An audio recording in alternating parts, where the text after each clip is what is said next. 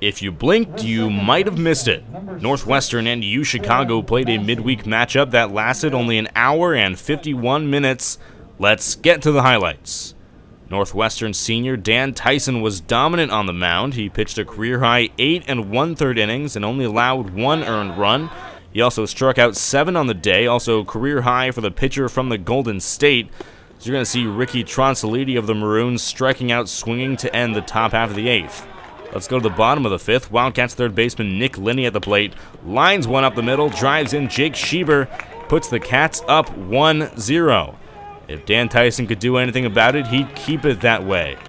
Right here, you're going to see him get Edward Akers, pop it up, and he could get out of a jam right here as you see Jake Schieber catch it in foul territory. Gets out of a jam. We're going to look now. Runner on third, 8th inning, new pitcher. Matt Hoffner grounds it to the infield in. He'll bring in the runner, Walker Moses. Wildcats go up 2-0.